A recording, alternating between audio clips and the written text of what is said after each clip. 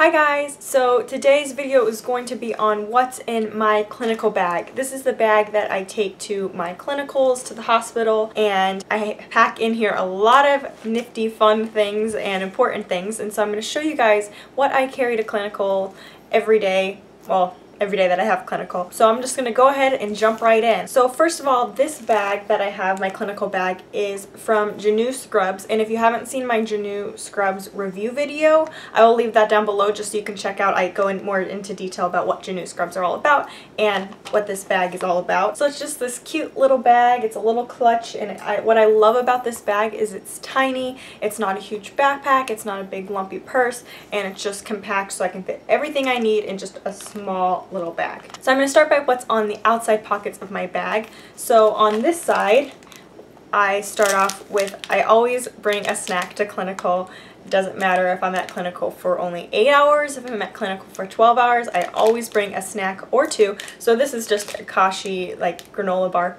And so I always bring a snack because you never know, sometimes you might not be able to take lunch when you need to, and so it's good to have something to munch on in case your stomach is growling. The next thing I have are some little peppermints. I always carry some mints or some gum around just because, you know, coffee breath in the morning, and I actually personally don't drink coffee, but sometimes I'll drink chai tea and, you know, same thing. So just I like to have mints, they're nice and fresh, and I keep them in my clinical bag. On the other side, I have, as you can see, a bunch of pens. I always try to carry around a bunch of pens because it seems like no matter how many you bring, by the end of your clinical shift, you will have 0.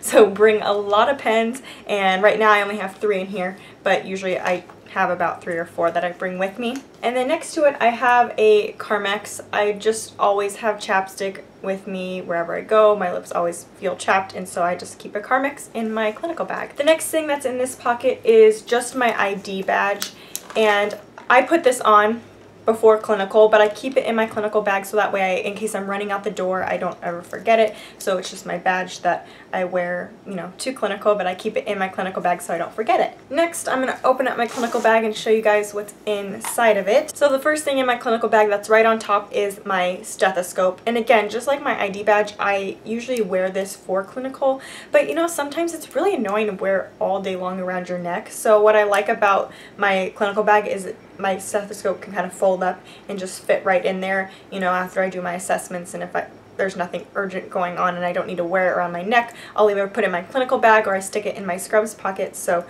I always have my stethoscope in my clinical bag. The next thing in my bag are my car keys. Again, so in case I'm running out the door, I know my car keys are in my bag. I also keep my nursing watch in my clinical bag, and just like my badge and stethoscope, I put this on at the beginning of my shift, but I keep in my bag just in case so I don't forget anything. The next thing that I keep in my bag is this little hand sanitizer, and I don't know where I got this. I mean, you can get them at the dollar store, Walmart, wherever, but I keep this in my clinical bag just because even though there's so much hand sanitizer in the hospital and you're constantly putting it on, you know, if you're going to lunch and you just want to, you know, put a little extra on just to be safe, or, you know, after your clinical shift your hands always feel gross. So even though it's like all around the hospital everywhere, I always have a little one myself just to keep in my bag, you know, in case after clinical I'm going to the store or something and want to just reapply just in case. The next thing in my bag is this little lotion bottle, and this is a Bath & Body Works lotion, and it is scented, so I try not to use this during my clinical shift. I may put it on at lunch or put it on after my clinical shift because your hands get so dry from washing them and using the hand sanitizer, and so I usually will put this on, you know, during lunch or after my shift, just because since it's scented and a lot of patients can have reactions to certain things, just to be on the safe side, I don't want to cause them to have a reaction to my lotion. So I need to find an unscented lotion that's in a little bottle like this, but I have this one in my bag just in case. The next thing I keep in my bag are some little ponytails. Since my hair's short, most of the time I can just wear it down because it's not going to be like in the way of my patients, but if for some reason it is, I always keep little ponytails in my bag just so that way I can put my hair back, it's not in the way if I need to put it back. The next thing I have in my clinical bag is my cell phone, and so I always keep my cell phone on me. I think every person in this day and age has a cell phone and keeps it on them at all times. So I keep this in my clinical bag. I try not to keep it in my pocket of my scrubs, just because, you know, you never know whose hands it's going to get into. You don't want it to get into a patient's hands and then they have access to all your information, and that can be a big issue. So I try to keep my phone in my clinical bag. The next thing I have is just some paper. It's printer paper. I just fold it up. I usually don't have like a little notebook or anything. I just have plain paper in case I need to write down notes, or especially, you know, when you go to clinical, you usually have like assignments, like care plans and stuff you have to do. So I like to write down my information on here. Of course, following the rules of HIPAA and not writing down any patient information that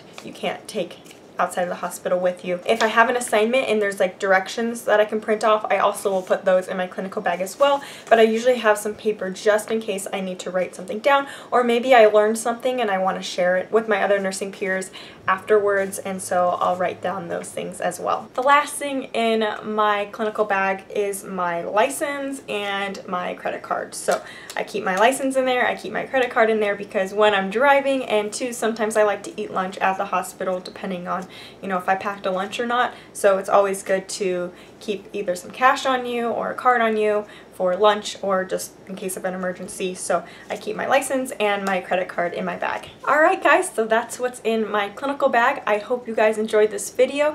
As you can see by the title, this is a collaboration with Nurse Merce's channel, and he is doing a video on what's in his clinical bag. So if you want to get a guy's perspective on what he carries to clinical, I will have the link for his channel down below, so you can go and watch his video on what's in his clinical bag. Alright guys, thank you so much for watching. Bye. Hey guys, it's Nurse Merce. I hope you liked Ashley Adkins' video as much as I did. If you did, make sure to subscribe and leave her a comment in the comment section below. And if you like this kind of video, you might want to see what's in my nursing bag. My video is more like the male's perspective of how to prepare for clinicals and what to pack in your clinical bag, or Merce purse as I like to call it. So make sure you come out and check out my channel, and like I said, subscribe to Ashley Adkins. She's always putting out great videos, great content, and she's just a super cool girl. So anyway, I'm Nurse Merce. I'll catch you on my channel. Talk to you soon.